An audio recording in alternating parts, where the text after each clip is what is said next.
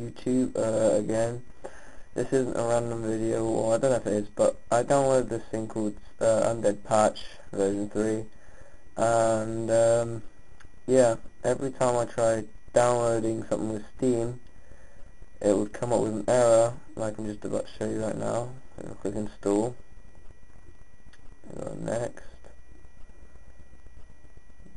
Now, yeah, it looks fine right now, but this is what happens. There we go. That comes up, and I don't know why it's come up, but if you guys know how to fix it or help or whatever, please comment, message, and I'll be happy to subscribe and do whatever.